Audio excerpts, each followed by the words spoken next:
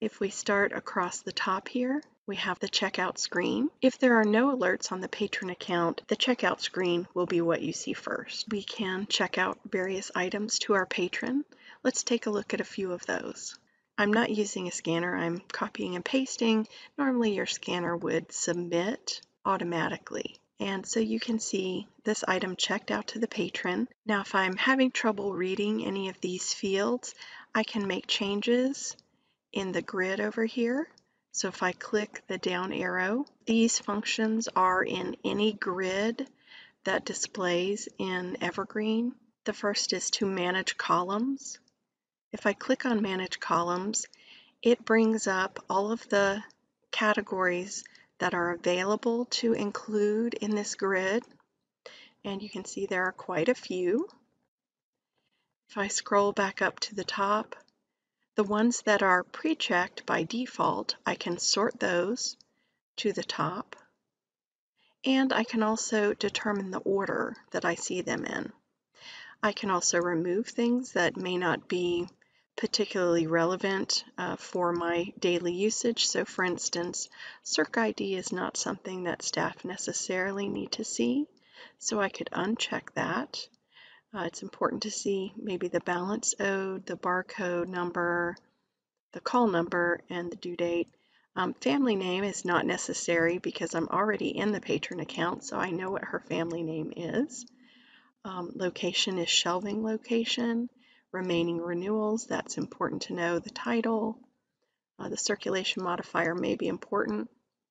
Circulating library, owning library. Any alerts on the item, I don't particularly need that in the checkout screen. So if I change this for the checkout screen, it's only for the checkout screen on this particular workstation if I save it. So if I don't save these column changes that I'm making, it will go back to the default. And I'll show you how to save that in just a moment. Now there may be some other things I want to add. Perhaps I want to see the author. I may not need this billing information on this screen because I also have a billing screen. So I may use these columns. I'll sort them to the top. Now again, I can change this, so maybe I want to see the barcode first.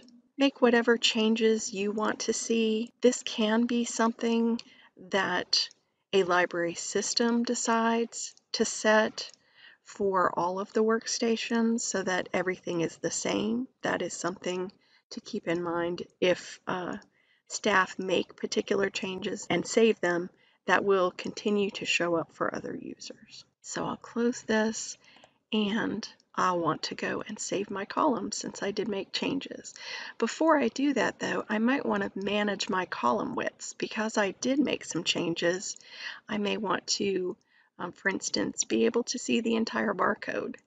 And I may want to see more of the shelving location information and the due date. I may not want to see the time since that's usually 11:59:59. So perhaps I want to shrink that back down so that I only see the date here. I can also hover and see the full information. I may want to see more of the title though. So I could click and widen that. I can shrink the remaining renewals. So you can make decisions about the width that you want to see. Now my barcode shrunk again. And then if I click the down arrow here again and click Save Columns, that will automatically close up the column widths interface and save my columns at the same time. And you can make changes at any time here. I will also go through some of the other options. You can reset your columns to the default. You can download a full CSV. So that means that anything that's in the grid will be downloaded into an Excel spreadsheet. You can also print the full grid. These two are particularly handy in a grid like the pull list or perhaps the hold shelf. In the patron account, you have receipt options that may be more useful to your patron. While we're taking a look at the grid information, you can also see there's page 1 here and you can choose any number of pages. Now, these options are here regardless of how many pages you actually have. I'm not going to have more than one page. I only have one item on my list so far, but the options are here if there are more. You also have a default row set to 25, but you can change that to something like 100. Again, this comes in handy when you're looking at longer lists of items, such as in the pull list. The actions menu is usually grayed out unless I have selected something. So once I select it, you can see the actions menu is now available to me. And the only options in this checkout screen are to add an item alert and to manage item alerts. So generally, because I'm checking out something to a patron, the only thing I might need to do to that item is to add an alert.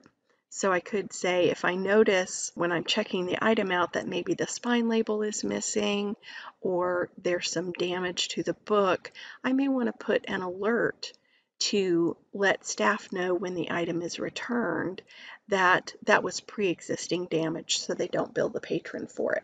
So this can be very useful. Let's say I do want to add an item alert on this and I want to make it temporary. Then I can put it for normal check-in to say item missing spine label and click OK. Now you'll see when we check in this item that that item alert shows up for staff, so they don't charge this patron for something that was already missing at the time of checkout. Let's check out another item to our patron. Okay, I got an exception when I scan that barcode. It says copy circ not allowed. So this item is actually a reference item and is not allowed to check out to my patron. Now you'll see that I have an option here to force the action. If I have the permissions to force the action, then I could, in special circumstances, check out this item to the patron. In most cases, you don't want to check out reference copies to your patron, and so I would hit cancel and explain to the patron that they can't check out that item. Let's check out another item to our patron. So this item has an open circulation. This item is either checked out to another patron, or you may get the same message if this patron happened to have this item checked out and what they meant to do was to ask you to renew the item, but they forgot and they just stacked it with their other books. So you don't know for sure who this item is checked out to. What I recommend in most cases is to cancel and take a look at the item status screen for this item so that you can see who has the item checked out and what the circumstances are before you take this action. Now, once you take a look at the item status screen, you can check it in from that screen so you wouldn't get this message, or you can just make sure that there's nothing that needs to be addressed with that item and go ahead. Maybe you want to forgive fines if that item was just found on the shelf and hadn't gotten checked in, and then check normal check-in, then check out. So what that will do is check it in from the patron who had it last, and because I checked the forgive fines box, it will forgive those fines and go ahead and check this item out to my patron here.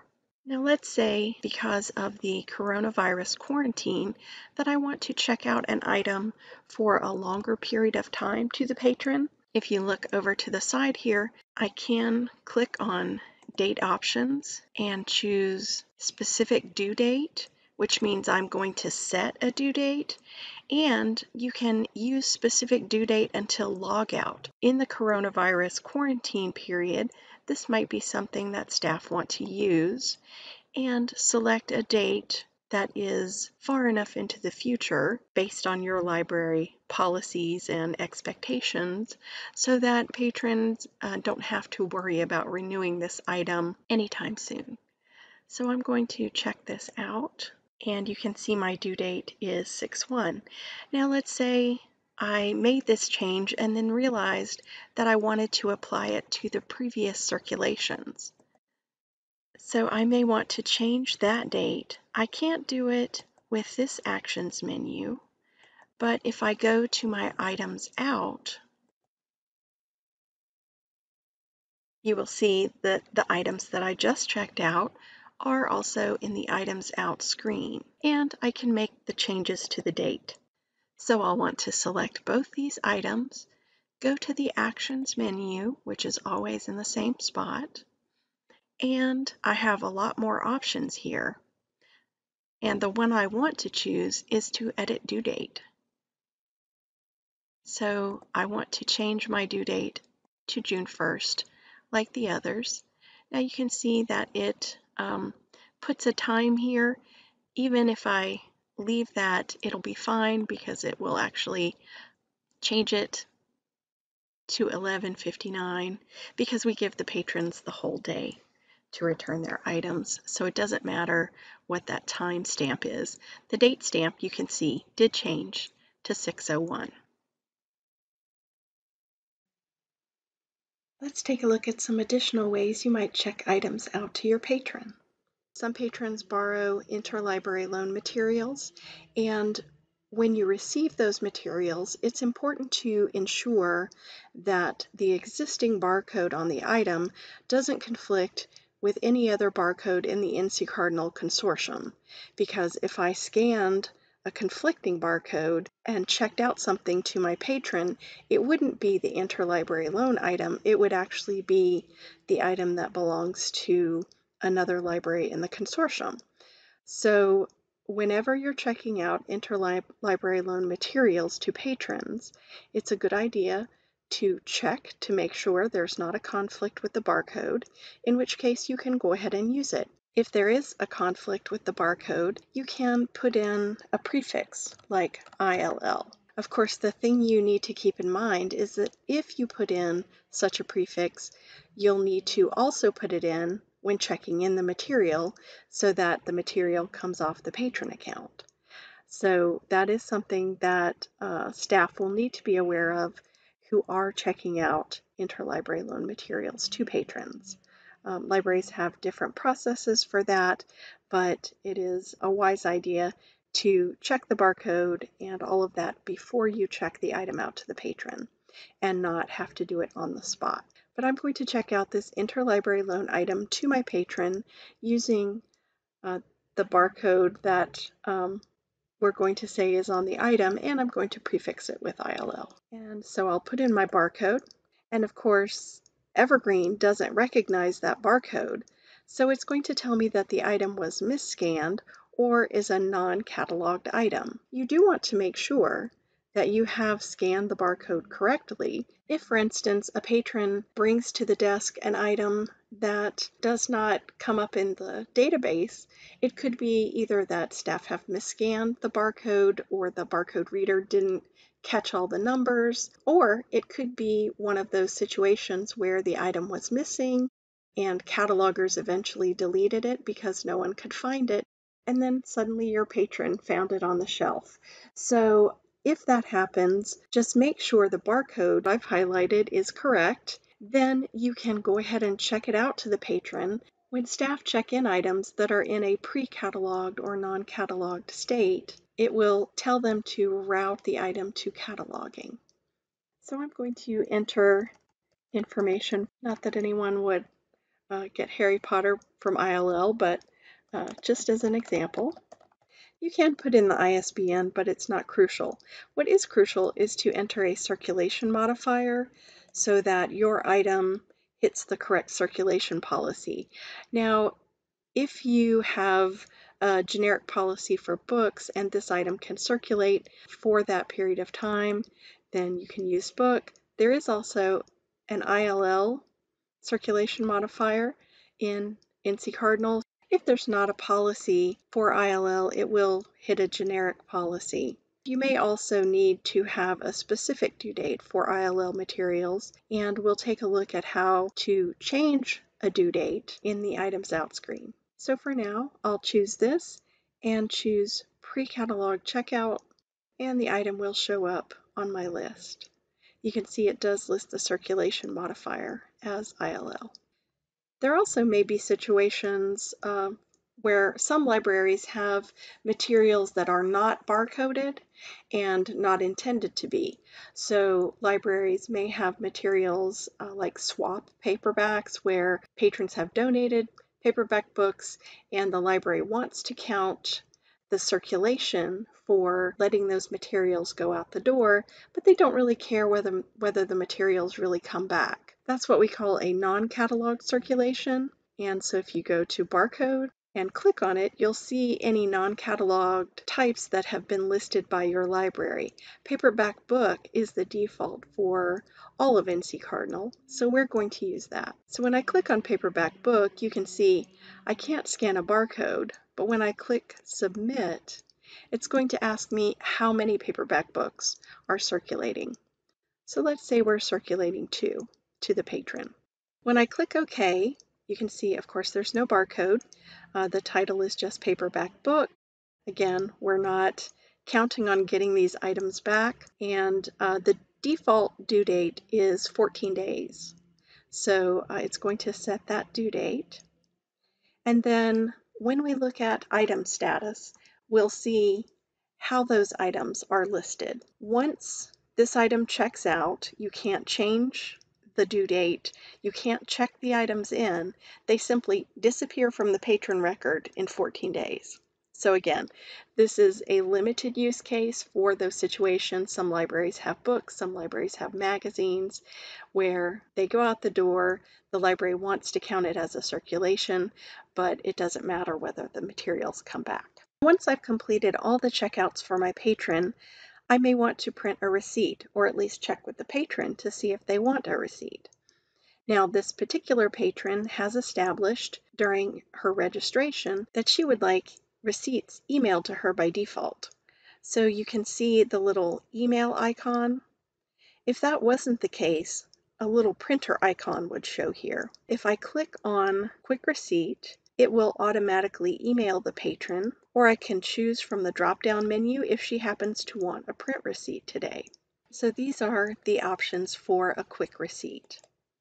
If you know that your patron has finished everything that they want to do, you can go ahead and click Done, or you can choose from the options here.